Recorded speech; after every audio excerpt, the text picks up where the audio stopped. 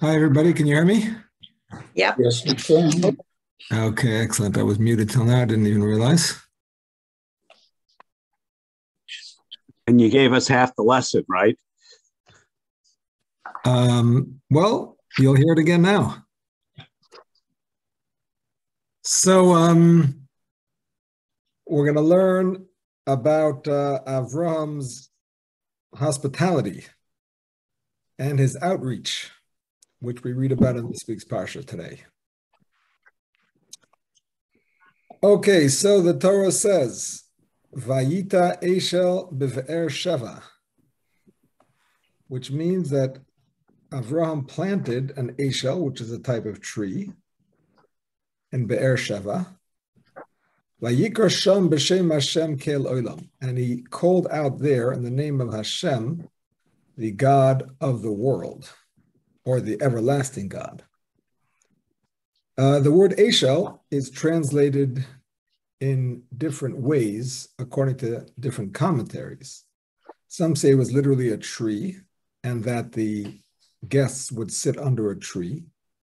Some say that it was a orchard and he would feed his guests from those trees. And some say it was an inn, because the word Eshel can be an acronym for Achila, Shasiya, and Lina, eating, drinking, and spending the night. So he made an inn for wayfarers, for travelers, and he used that inn both as a method of doing kindness, so that people who were traveling had a place to eat and sleep and so on, and also as an opportunity to spread the belief in monotheism, which was really Avraham's raison d'etre, as they say.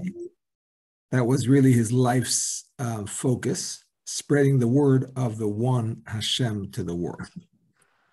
So here's the Gemara in Sota that explains what he would do. The Gemara says, and he planted an Eshel Be'er Sheva, called there in the name of Hashem, the everlasting God. Reish Lakish says, this teaches us that Avraham made an orchard and planted in it all kinds of sweet things. The verse states, and he planted an Eshel Be'er Sheva, and he called there, the word for calling in Hebrew is Vayikra, in the name of Kel Olam, the everlasting God. Reish Lakish said, do not read the word Vayikra, but rather Vayakri. Vayikra means he called. Vayakri means he made others call.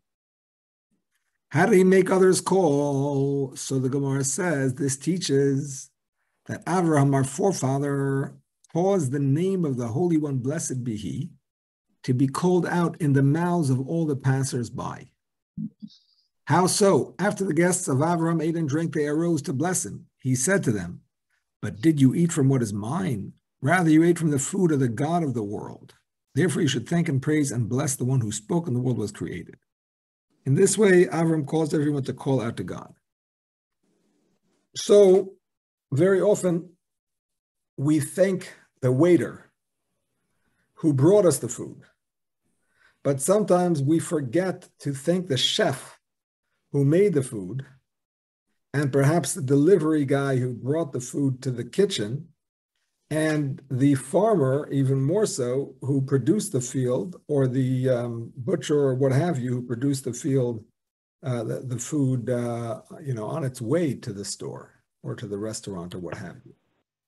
So, of course, they thanked Avraham for providing the wonderful meal that he provided on the way where there was nothing else around and so on, a tremendous kindness. But he reminded them that this was not done in a vacuum, that Hashem is really the one that made all of this possible. The trees, the fruit, whatever else he was serving them ultimately came from Hashem. And he brought that to their attention so that they could thank Hashem.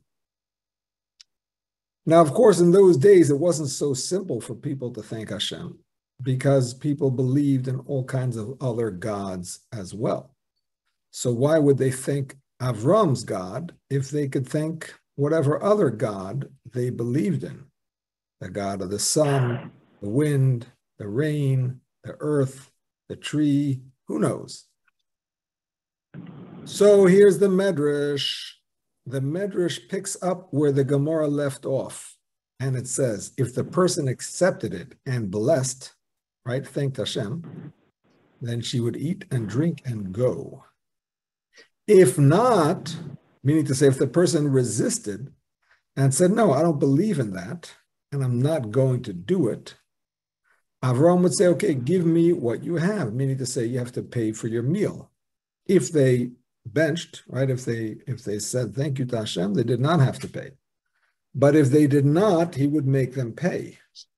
The person would say, what do you have that I owe you? Like, how much? How much is it, basically? And he would answer, 1 measure of wine for 10 coins, 1 cut of meat for 10 coins, 1 loaf of bread for 10 coins.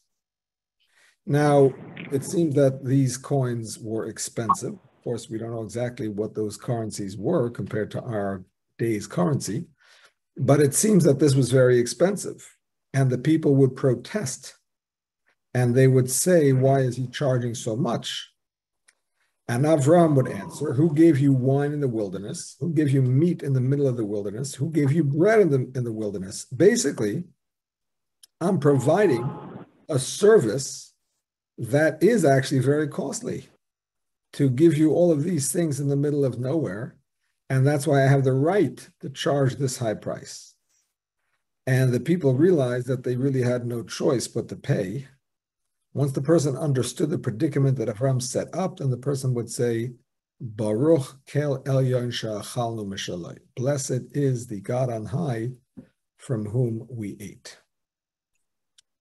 And this is why it is tzedakah is written in the beginning and justice at the end. So in the pasuk about Avram that we read about in the parsha, it says, "Lastly, tzedakah u'mishpat," that Avram did tzedakah and mishpat. So the Medrash is explaining the term here, tzedakah and mishpat. He did tzedakah if the people would say thank you to Hashem. Then he would give them tzedakah, which was the meal. But if they were not so quick to thank Hashem, then he would do mishpat. He was tough with them. He would do justice, and he would force them to either pay or thank Hashem, which it seems they would inevitably do. So this is a pretty famous medrash about Avram Avinu. Now the question about asks. Question, yes? Yeah, I didn't understand the Vayakri. Vayakri means read. I read for you. Vayakri means to make others call. Vayikra is to call. Vayakri is to make others call.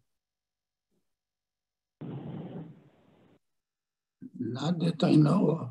Okay. Yakri is when you're reading a book for somebody else. When you are reading a book for somebody else. Yeah. I don't know. Okay. Not sure. Can't say that. It could be both, maybe. It could be both. Could be both. I'm not really sure. Okay, so the question is, what exactly was Avraham trying to accomplish by forcing these people to say thank you to Hashem? Obviously, if Avraham did it, there was something deep. This wasn't just, a game that he was playing to try to get his way. If he did it, he was trying to accomplish something. He felt that there was something meaningful for people to say thank you, even though they kind of were doing it under duress. So the question is, what exactly was he trying to accomplish? Why is that an accomplishment? To force somebody to thank Hashem. and then they say thank you. They don't really mean it. They just want to get out of paying. So why is that considered an accomplishment? Rabbi, Yes, please. I would assume it's a form of mussar in some ways, isn't it? I'm not saying. I mean, and putting them under din if they don't, show respect to Hashem. Okay, I hear you. Who is speaking? I can't tell who's speaking. Is that Moshe. Moshe. Okay, because your screen is not on, that's why I couldn't see. Okay, so, I mean, it definitely is kind of musar. He's basically giving them a zetz, hitting them over the head with a bill. So he is for sure giving them musar. But the question is it really being effective? Like, are they actually going to believe anything? Or are they just going to get him off their heads? Yes. Well, we know if you do it a few times and they like it, they might follow it. But even if you do it one time, at least you introduce them to the concept of his God, and maybe they like it, to say a blessing. Okay. So you're saying it's something that will grow on them. Maybe they don't really believe it the first time, but maybe the second time, maybe the third time. Maybe saying it will help it sink in. Right. I hear you. Yisrael, your hand is raised. Yes. Yes, I have a question. Yes. Did all wayfarers who passed by get Abraham's attention, or was he selective? I mean, I would think that there are some people who might pose a physical risk to him. That's an interesting question. Did he pick and choose his guests? I mean, in general, Abraham was non-discriminatory. He had a non-discrimination policy. Didn't depend on the race or the religion or the skin color or the gender. I'm just making it up as I go. Well, but in terms of being afraid of these people, I mean, Avram and his servant Eliezer, I mean, they went after 4 kings, wiped them out. I mean, no problem. They had things under control. So, I'm not saying he started up with people randomly, but generally the people that would come to him were people that he would feel comfortable to serve, I imagine. Yes, Moshe. In Mamre, he also, when he was circumcised, he accepted people. He was very hospitable to them as well, from what I remember. Now, Moshe Rabbeinu also, once they left Mitzrayim, they didn't have a choice but to follow along, and they couldn't go back probably at that point once they reached the point of no return, because otherwise they would have been killed, So I mean, they're basically, this seems to be that they're not. In other words, they're showing mercy, Rahmanut, but yet din as well. They're showing that in order to get Rahmanut, you don't have a choice either way, but you'll if you don't, you're under din. That's the way it looks. Okay. I hear you. It's going to be. We're going to come to something similar in our explanation. Very good. So, in order to understand this, Rabbi. Yes. I was going to say that it's reminding me a little bit of the Ahavta, the first paragraph of Shema. So the question is asked, how can you make a commandment that you should love Hashem? And the answer that's given is that we introduce it into our mind. It's similar to what Ben said, that we introduce the idea into our mind and we start to think about it. So when Avram says to people about Hashem and blessing, and he's the source of the food, whether they agree to it or not, they start to think about it. And it introduces that into their lexicon. Right. There is definitely such a concept in psychology that saying something will, leads to some kind of change in your belief. Just saying it, even if you don't believe it at first, you can say it, think about it again, mull it over, and eventually it might sink in. So yes, there's something to that. Okay, so here's the Rambam in the laws of divorce, enter the second chapter. When a man whom the law requires to be compelled to divorce his wife does not desire to divorce her. Okay, so let's say, the way Jewish divorce works is different than the way it works in the secular society. In secular society, I don't know how it works in other states, but in the state of Florida, either party can sue for divorce. And even if the other party does not want, the court can issue the divorce. In the Jewish law, the way it works is that the husband must be the one who gives the divorce to his wife. His wife has to receive it, that's true, but he's the one that must give it. So it's similar to the ring of the Kiddushin. When a couple gets married, the husband has to give, or the future husband has to give the future wife a ring or another object of value. He gives it, she receives it, and with this, they are betrothed. Similarly, to get divorced, he gives, she receives, and with this, they are married. They are divorced. That is the physical get, the paper that has the words about divorce on it and so on. Now, obviously, if both parties are happy to give the get or receive the get, then it's no problem. But what if he is refusing to give it? And it's a situation where by law, she has the right to demand it based on his bad behavior or what have you. So the Rambam says the court should have him beaten until he consents, at which time they should have a get written. The get is acceptable. This applies at all times and in all places. So they would actually use physical corporal punishment.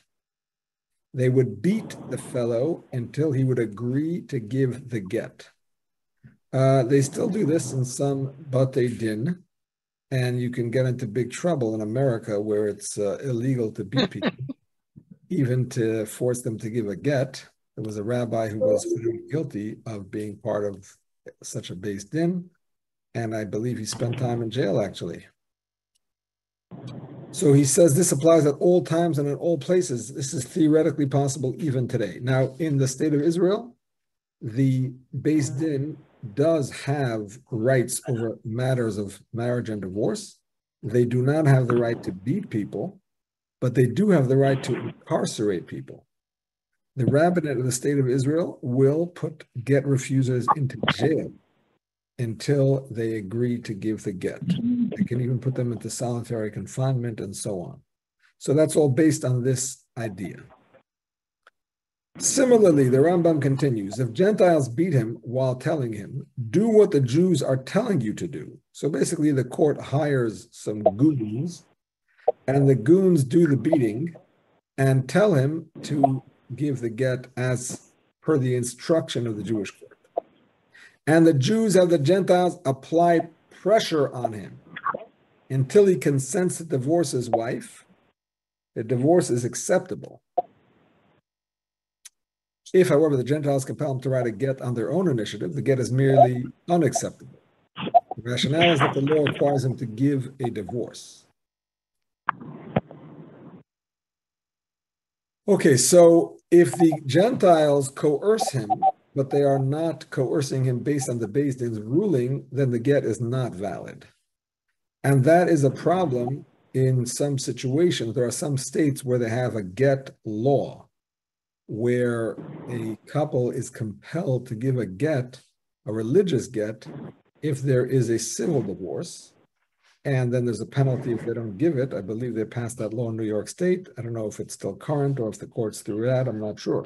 But there was a get law passed in New York State, and that was to prevent women who were agunas, whose husbands were get refusers, to force them to give a get. The problem with that law is that if the secular state is forcing people to give a get in a case where the halacha mandates that they give it, that is an acceptable get. But if they're forcing him to give a get when the halacha does not mandate it, then it's called a coerced get, which means it's actually not a valid get. So they're trying to fix things, and perhaps it's not fixing it, perhaps it's actually making it worse. But in any case, the Rambam continues, and here is the point that we're getting to. Why is the get not void? For his being compelled, either by Jews or by Gentiles, to divorce against his will. And a get must be given voluntarily. The whole point of the get is that the husband is giving it. How is he giving it if he's being forced to give it? So the Rambam explains, and this is a very important concept, because the concept of being compelled against one's will applies only when speaking about a person who's being compelled and forced to do something that the Torah does not obligate him to do. For example, a person who is beaten until he consented to a sale or to give a present. So in that case, the Torah does not mandate him to give a sale or a present, and the fact that he's being forced means that that sale or that present is invalid because he doesn't really want it. If, however, a person's evil inclination presses him to negate the observance of a mitzvah or to commit a transgression, that's a sin, and he was beaten until he performed the action he was obligated to perform, or he disassociated himself from the forbidden action, he is not considered to have been forced against his will. On the contrary, it is he himself who is forcing his own conduct to become debased. So here is the Wort, as they say in Yiddish. Here is the concept. Rabbi, yes. Are you able to, there's a lot of background noise on and off. So can you mute some people? And people can unmute themselves when they speak? I will mute everybody, and feel free to unmute yourself if you have a question, yes. Okay. So here's the concept once again. When a person does something that is against the Torah, they are going against their inner will. Every Jew's inner will is to do the right thing. That's what their soul wants them to do. Every Jew deep down wants to serve Hashem, wants to do mitzvahs, does not want to go against the will of Hashem, wants to be kind, wants to be nice, never to hurt anybody else, to say all the brachas, to keep all the mitzvahs, and so on. Sometimes we get distracted by our own Yetzer Haraz, which is our own evil inclinations, and these force us, so to speak, externally to have other desires. But that's not really what we want, right? Let's say a person is eating, they're overeating. They're eating a food that is not good for them. Their doctor told them, you're not allowed. They're smoking. It's killing them. My father remembers his grandfather, who should rest in peace. My father should have a long life. So my father's grandfather, he smoked, and he had to have his limbs amputated because of the bad circulation in his extremities due to his smoking. So he couldn't really walk, and he was living at my grandparents' house, his daughter, that is my grandmother, and my father remembers him towards the end of his life when he didn't recognize my father anymore, and he would say to him, Yingale, bring me a shvebele. Young boy, bring me a match, because he wanted to smoke, even though smoking was literally killing him. But he just wanted to. So that kind of desire, it's not an inner desire. That's a very superficial desire. That's the desire for immediate gratification, just to feel good at the moment. But deep down, nobody wants that kind of stuff. They're just not able to control themselves, perhaps, in the moment.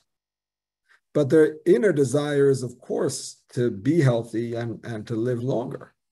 They're being forced, so to speak, by their whims. So back to the fellow with a get.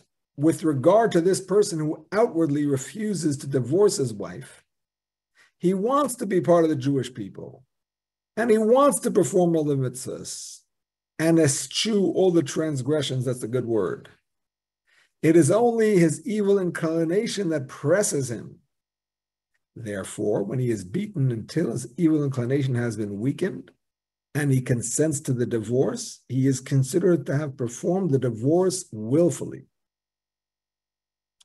Different laws apply when the law does not require him to divorce his wife, and the Jewish court of simple people compel him to divorce her. This guy is considered unacceptable. Okay, we're not going to finish all the Rambam, but the point is, if he's compelled to give it in a situation where the Torah does not mandate it, then it's not a valid get, because it's not necessarily his inner will to give it, since it's not something the Torah commands him to do. But if it is a situation in which, according to the Torah, he must give that get, and he is being compelled to do so, well, even though he says he doesn't want to, or at least before they started beating him, he said he doesn't want to, but when he says that he does want to after the beating, he is not just saying it superficially, he's also saying it from very deep. Because very deeply, he does want to do the right thing. In between, there's a layer of himself that wants to be hurtful and hurt his wife or his soon-to-be ex-wife and just make her trouble. But deep down, he really does want to do the right thing. And therefore, when he says it, plus he deep down wants to do it, that is considered to be his will. So far, so good?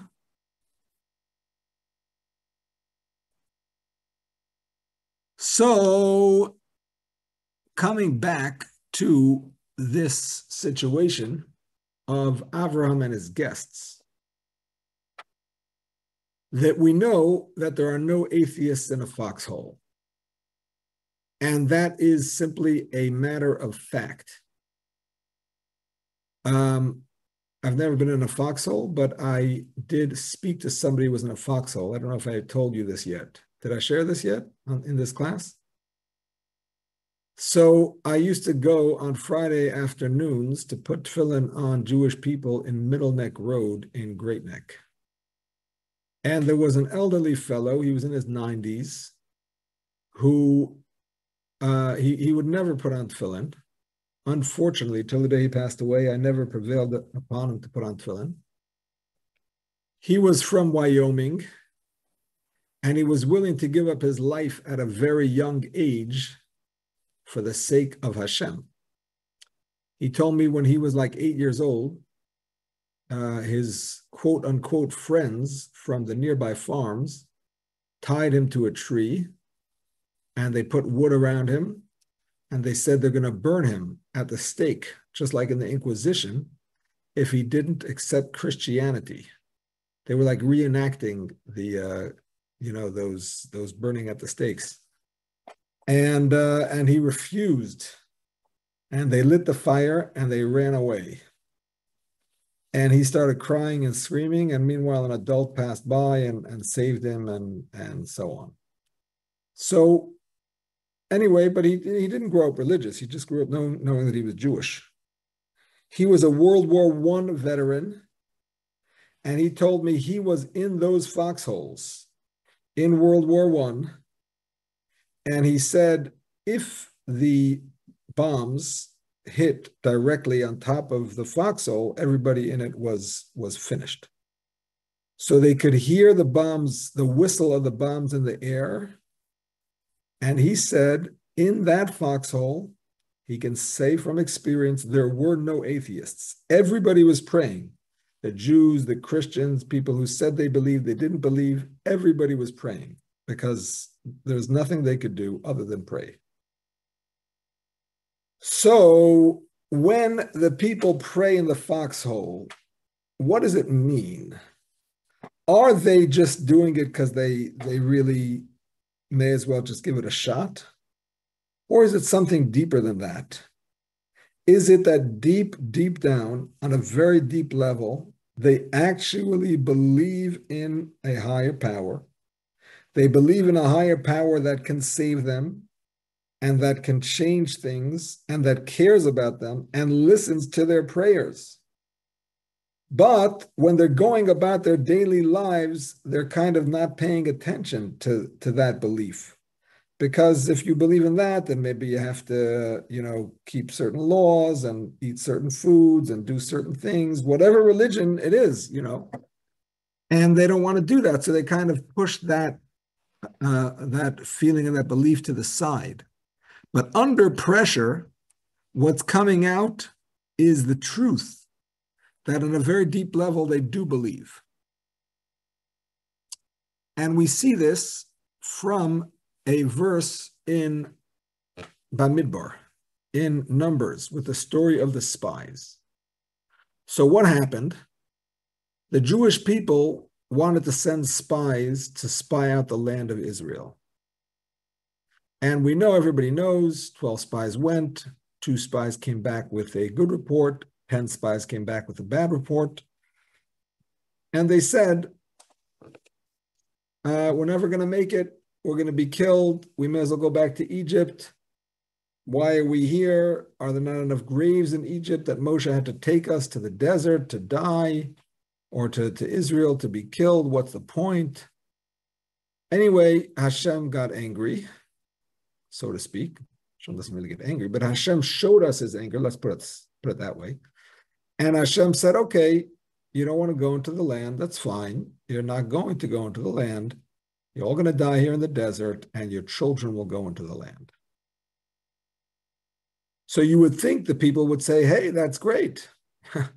We didn't want to go in, and we didn't want to die.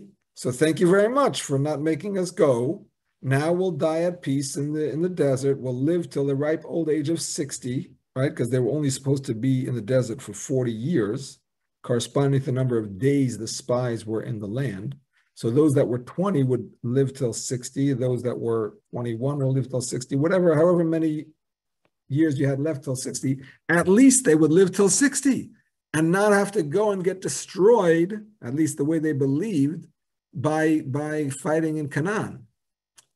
But no, the Jews didn't say that. The verse says in chapter 14, verse 40, they arose early in the morning and ascended to the mountaintop, saying, we are ready to go up to the place of which Hashem has spoken, for we have sinned. So as soon as Hashem got mad at them and said, you guys are not going into the land, as soon as that happened, they said, hey, wait, no, 1 second, no, it's okay. We believe, we're going to go, we're ready to go, we're ready to fight. Of course, at that point, it was too late. Hashem said, don't go. They went anyway, and they were wiped out. Not all of them, but the ones that went up were wiped out. So here again, we see these were people who just a few hours earlier had been complaining and kvetching that they don't want to go. But when Hashem got mad at them, and they experienced a little bit of a tresel, as they say in Yiddish, they got shaken up. So their inner belief in Hashem and in Hashem's power really came out. Okay, I've been talking for some time, so we need some input here from the students. Rabbi. Yes. As they say in Yiddish, Hashem said, "Setz dein Tuchus auf den Tisch," No, it's not. Exactly. But I shouldn't. I'm sorry. It's not appropriate to say that. But I just said, it's he gave them an option. Either you do or you don't do. Yep, that's correct. Once he came out strong against them, they backed down right away. What about people who agreed to praise but different gods? So that was not at all an option for Avraham. Avraham's whole purpose was to get them to believe in one God. Now, of course, if they tried to pray to other other gods and praise other gods, Avraham would give them a lesson in monotheism and explain to them how the other gods have no power and Hashem is the only powerful one. And I'm sure he gave it over in a very clear manner until he convinced them. But if he didn't convince them, they would have to pay. Okay. Because He did. It was an option. It was an option of learning the valid point of praising just the God that he believes is one and only. exactly. Okay, because I was not sure about it. I thought that it was either or, and Right. No. They had to believe and thank the one God. Let me just close this window that's making so much noise. They had to believe in the one and only God. Although, it's better to believe in something than in nothing. At least a pagan has a belief in some kind of higher power and doesn't just believe that there's nothing at all, nothing spiritual, we're just here by mistake, nothing means anything. But nevertheless, that wasn't what Avram was trying to accomplish. In those days, everybody believed in some God. You know what I'm saying? Nobody believed like today some people do, that it's just an accident and just things happen and one mistake and another mistake and 5 billion mistakes and here we are and that's it. Nobody believed anything that crazy. They did believe there was a higher power, but Avram was trying to explain how there was only one power and all of the other things that seemed to have separate powers were all part of one system. Yeah, because I believe that it's only fair, or it makes more sense for people like children who really don't have enough wisdom or enough information to make them immediately punished when it's actually just ignorance. Right. No, he wouldn't punish them. He would certainly explain it to them. Okay. And just the same kind of connection when we are talking about a divorce. Is it any circumstances in a decision of the Jewish court? Let's see, the person doesn't want to do it because he feels that it would be more beneficial for his family, for his children. Maybe he had some not selfish reasons, but really a Torah-given kindness and love that would stop him from to give the divorce to his wife. Right. So, of course, that is a good reason not to give a divorce. But it will only be possible if she agrees to live with him as a family and raise the children together. If she insists that she cannot, based on valid reasons, based on whatever it might be, the way he's treating her and whatever it is, then even though he would have liked to be able to raise the family together, but if it's not going to be possible, then it's not going to happen anyway. It does take two to tango, as they say. Thank you. Yes, I know that. Yeah. Thanks a lot. Sure. Yes. I heard Rabbi Avram Tversky, Alashon. He said that many people say that they're atheists, that they don't believe in God. He says the truth is they do believe in God. The problem is that they believe that they are God. Yep. Like they're the last word on everything. Yep. Yes. To believe in atheism requires a leap of faith, because an atheist believes that there is no God. And it's really impossible to prove that there is no God. Like you can say, I don't believe that there is necessarily a God. I mean, of course, I do believe it, but I'm saying a person can logically say, maybe it's just a Big Bang and it's just evolution and blah, blah, blah. But to say that he believes absolutely there is no God, well, how can you prove it? You cannot prove that. That's just a belief. It's a leap of faith that he's taking because he does not want to have to answer to any higher power. But it's really not a logical thing to say with certainty there is no God, because you cannot prove that. Rabbi, unfortunately, the foxhole analogy doesn't work with atheists because they say if there was a God, then there wouldn't be a foxhole. So like it jams up there. How do you answer that? Well, they could say it, but when they're in the foxhole, those same people are praying. Right, Despite all their protestations beforehand, when they're in the situation, they're praying. Afterwards, they can complain and say it's not fair. Why did there have to be? But at the same time, they still have that belief. They're complaining because they believe. So they're complaining towards a power that they're upset with.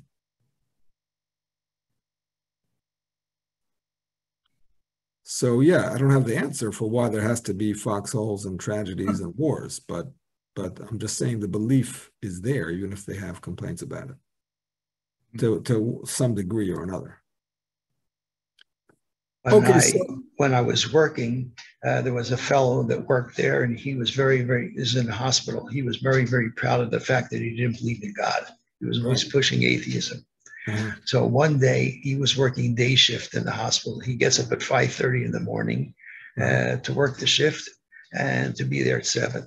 So he comes to work and he looks at the schedule there. He realizes that he's not working, that he should have been off that day, but he got up at 5 a.m. because he made a mistake in the schedule and he didn't realize it. So as soon as he realized that there was a mistake, he said, "Oh God." I said to him, "What'd you say?" He says, "Oops, oops." That's funny. Okay, so the Mishnah says, going along the same lines of sometimes getting a zetz and getting a patch can help the person wake up and realize that there's something deeper. Rabbi Yeshua, the son of Levi, said, "Every day an echo resounds from Mount Sinai, proclaiming and saying, 'Woe is to the creatures who insult the Torah.' For one who does not occupy himself in Torah is considered an outcast. As is stated, a golden nose ring in the snout of a swine, a beautiful woman bereft of reason." So basically, there is a voice that echoes from Mount Sinai every day, and it's basically a Musar voice. Somebody mentioned Musar earlier. It's a voice of Musar. Hashem is scolding those people who insult the Torah and do not follow it. Now, who is exactly hearing this scolding? I mean, we don't really hear voices from heaven. Most of us don't. But on some deep level, our souls can get a little bit of a shake from Hashem's voice that echoes out and gives them this scolding. Because really, everybody's soul, once again, deep down, has the right beliefs, and Hashem is shaking us up from time to time. Sometimes we hear it, sometimes we don't hear it, but maybe we experience some kind of shakeup in our lives, some kind of trouble, some kind of issue, and that is really an echo of that voice of Hashem that is saying, "Hey, wake up. Something's got to change." And this brings us to the story in the Gemara. I will say this story in the Gemara is a difficult story to understand. So I'm not claiming to give you a full explanation for it, but a partial explanation, at least one that will give some understanding to the story, is what the Rebbe is going to say here. So the Talmud says an incident occurred in which Rabbi Elazar, the son of Rabbi Shimon, came from Migdal Gedor. Rabbi Elazar was, of course, the son of Rabbi Shimon Bar Yochai. He was the author of the Zohar. He was a great Torah scholar himself, a very high-level tzaddik, very righteous man. After he passed away, his body did not rot for many years. There's a whole story about that. But without getting into that, he was riding on a donkey and strolling on the bank of the river. He was very happy, and his head was swollen with pride because he had studied much Torah. So he was feeling a little bit puffed up. Again, he was a tzaddik, so his pride was not like my pride or your pride, but he felt good about himself. He happened upon an exceedingly ugly person who said to him, "Greetings to you, my rabbi." Now we know if somebody greets you, it's absolutely mandatory to return that greeting, to respond to it. A person who does not respond when they're greeted is considered to be stealing. They're stealing the greeting. That person is owed a greeting. He greeted you. You owe him the greeting in return. It's only right. And not greeting in return is considered stealing. In fact, it is proper, according to the Gemara, to greet somebody first before they greet you. But at the very least, if they greet you, you must greet them back. But here, he ignored him. Instead, Rabbi Elazar said to him, "Worthless person." Reka is the word in Aramaic. "How ugly is the vessel you made?" Sorry, I skipped the line. "How ugly is that man? Are all of the people in your city as ugly as you?" So he really gave it to him. The man said to him, "I do not know, but you should go and say to the craftsman who made me, how ugly is the vessel you made?" "So what do you want from me?" the man says to the rabbi. "I'm ugly? I didn't make myself. Hashem made me. And if this is how Hashem made me, you have complaints against Hashem. You can't give credit or discredit to somebody for their beauty or for their ugliness. The beauty comes from Hashem, and ugliness comes from Hashem." When Rabbi Elazar realized that he had sinned and insulted this man merely on account of his appearance, he descended from his donkey and prostrated himself before him. He bowed to the ground, and he said to the man, "I have sinned against you. Forgive me." The man said to him, "I will not forgive you until you go to the craftsman who made me," which is, of course, Hashem, "and say, how ugly is the vessel you made." He walked behind the man, trying to appease him until they reached Rabbi Elazar's city. The people of the city came out to greet him, saying to him, "Greetings to you, my rabbi, my master, my master." The man said to them, "Who are you calling my rabbi, my rabbi?" They said to him, "To this man who was walking behind you." He said to them, "If this man is a rabbi, may there not be many like him among the Jewish people." They asked him, "For what reason do you say this?" He said to them, "He did such and such to me." They said to him, "Even so forgive him, as he is a great Torah scholar." He said to them, "For your sakes I forgive him, provided that he accepts upon himself not to become accustomed to behave like this."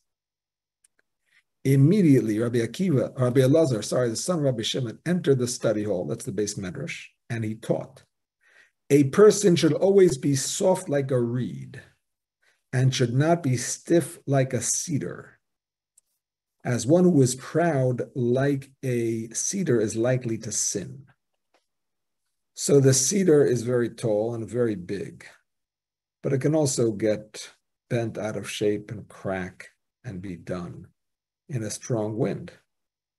The reed is very small compared to the cedar, but it's also supple and it bends over very easily. And that's why it does not break in the wind, because it simply bends over. So that's humility. Person should be humble and not arrogant. And therefore, due to its gentle qualities, the reed merited that a quill is taken from it to write with it a Torah scroll, tefillin, and mezuzahs.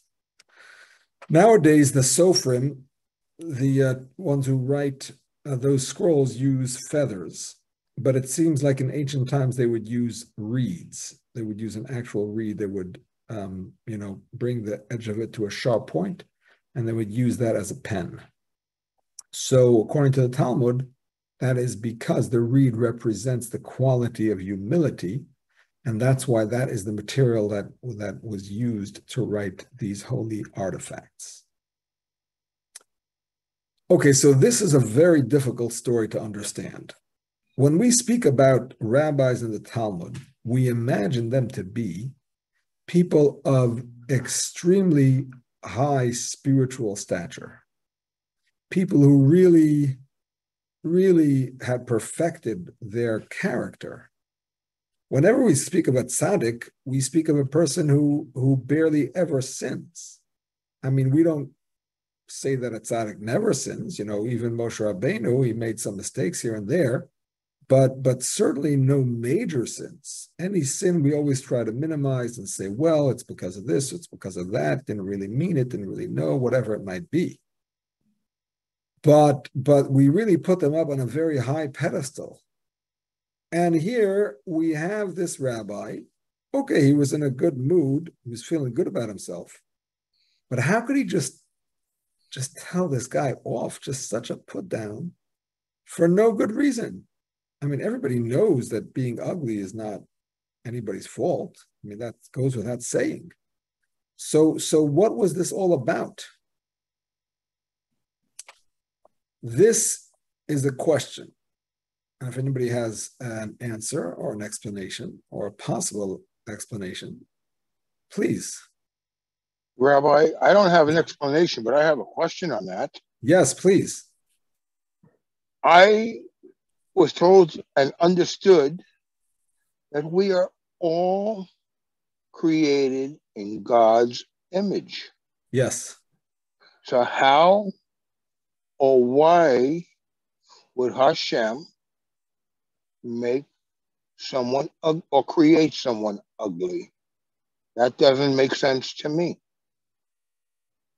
This is a good question. I'm not going to be able to answer that question because it's one of the mysteries of creation. Like the same question can be said about, you know, Hashem. We understand Hashem to be a good, kind, loving God. So why does he make some babies with deformities, with illnesses, painful sicknesses, and so on? It's not really a question I'm equipped to answer. This is one of the enigmas of creation. But I will say this, that very often behind the facade of ugliness, there's really a very beautiful inner core.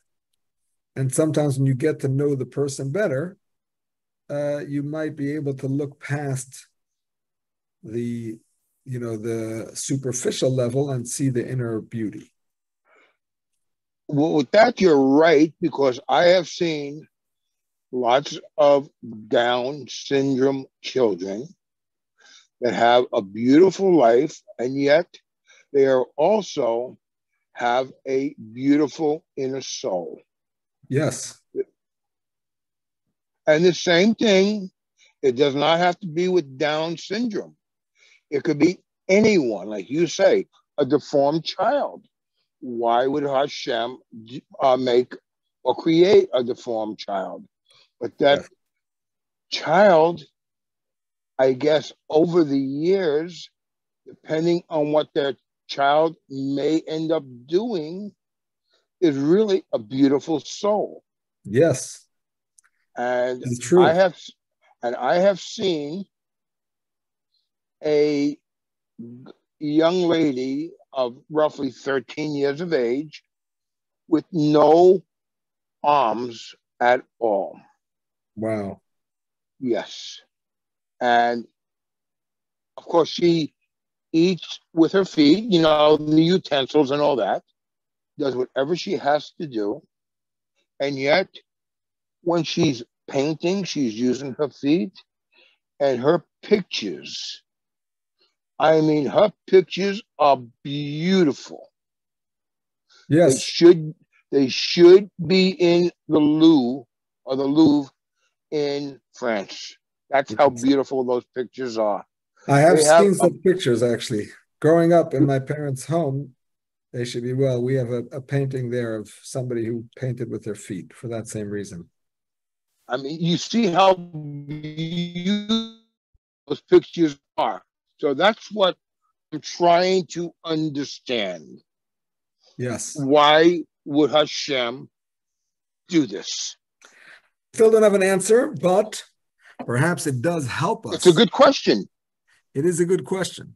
I'm not presuming to give a definitive answer, but perhaps it does help us see the inner beauty and come to learn about the inner core of the person, learn how to overlook things. You know, I just saw a picture on Facebook.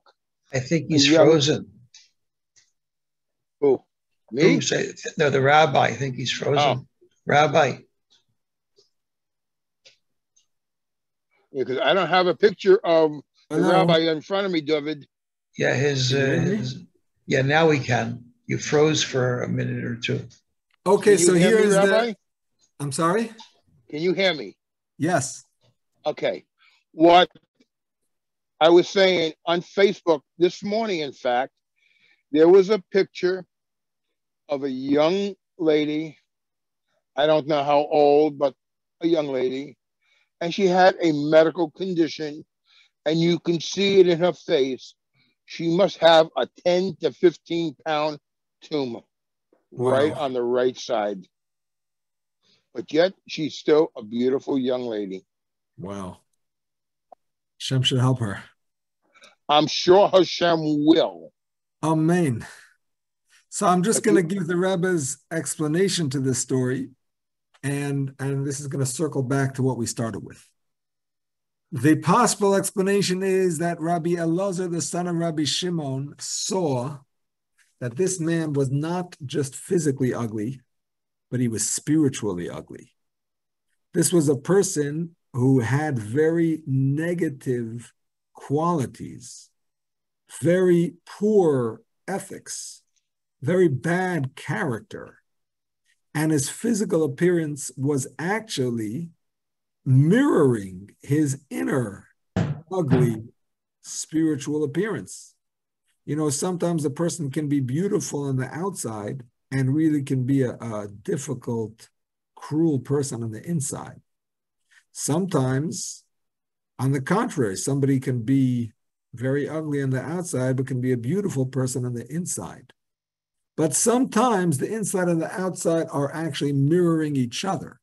A person can be beautiful, and that can be an expression of their inner beauty. And a person can be physically ugly, and that can be expressing their spiritual ugliness. And Rabbi Elazar saw that this person was spiritually ugly.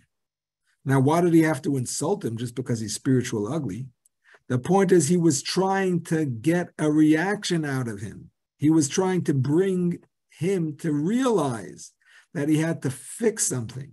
Just like we learned before that Abraham would give his guests a zetz, and he would say, hey, if you don't believe, you got to pay.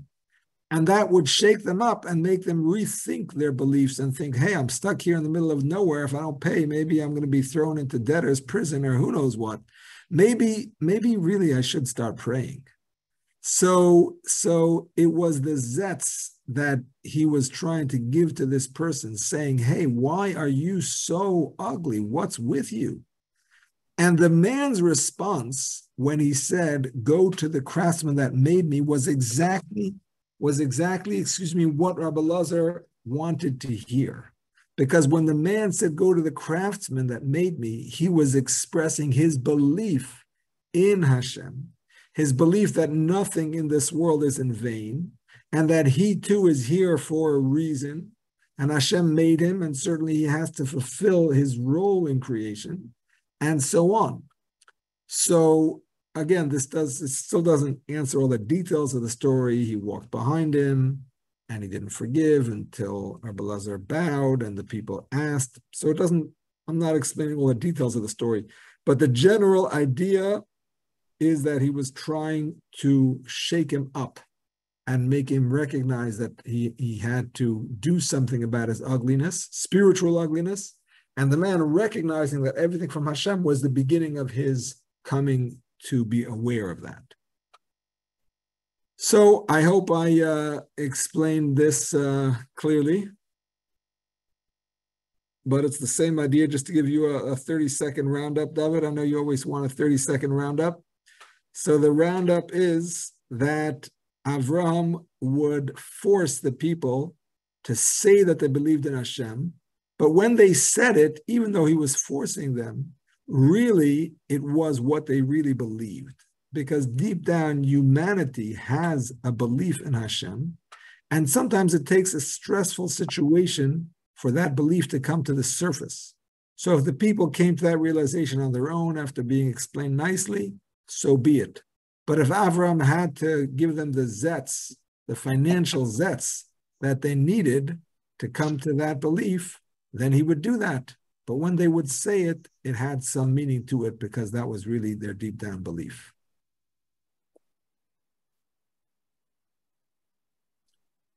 All right. Quick question, Rabbi. Yes. I guess mainly hearsay. I've not seen the written word, but there's been criticism of Abraham because while he worked so hard to bring people to accept monotheism, that at the end of the day, there weren't all that many people who he influenced on a long-term basis. Well, he got the project started, and then Yitzchok continued, and then Yaakov, and then his children, and here we are today. It's a work in progress. He did his part to get the ball rolling. Now we have to continue his work. Thank you. Yashkaya. Very good. My pleasure. Rabbi, Everybody, Rabbi, I think this class is going to be on Tuesday. while we're still here, Rabbi, you want to try to squeeze in the story in about a couple minutes? The story of the Rebbe Rashab and his brother. Okay, so the Rebbe Rashab was a young Rebbe. He had just, his father had passed away recently. His brother and him were like co-Rebbes at that time. Somebody came to him and asked him for a bracha for something he really needed major help for. And the Rebbe said, no, I can't help you. There's no way I can help you. And when the man, and this was a really huge issue, we don't know what it was exactly, but it was a huge issue. And when the man heard that from the Rebbe, he was so broken that he came out of the Rebbe's office and he was crying and crying uncontrollably. So the Rebbe Rashab had an older brother who was named the Reb Zalman Aaron. At that point, it wasn't clear who would be the Rebbe and who would be the Rebbe's brother. They were kind of sharing it. And his brother came to him and he said, is this how you treat a chassid? You say, no, you can't help him. You make him so upset. He's crying. The Rebbe Sheb said, really, he's crying? Give me my gartel. And he put on his gartel and he told his gabbai to send in the man again to the yechidus, to the private audience. And the Rebbe Rashab gave him a bracha that he should be saved from whatever it was. And so it was. So what is the point of this story? Like, if the Rebbe Rashab said he couldn't help him, it's probably because he couldn't help him. So what exactly changed just because he was crying? And once again, the idea is that at that point, before he was crying, he was actually beyond help. For whatever reason, he did not deserve that miraculous salvation that he needed. But when he broke down and he really humbled himself in front of Hashem and he cried out to Hashem from the depths of his heart, that actually changed his destiny. And the Rebbe Rashab could sense that when he heard how he was crying. The Rebbe Rashab realized that he reached a core level of himself, a very deep level that came out to plead to Hashem from that level. And in that merit, in and of itself, the Rebbe Rashab realized that he deserved to be blessed. And he did. So that's why the Rebbe was a little bit harsh with him. Maybe the Rebbe was trying to elicit that response. And when he got it, he was able to give him that bracha. Very good. Thank you, Rabbi. Thank you.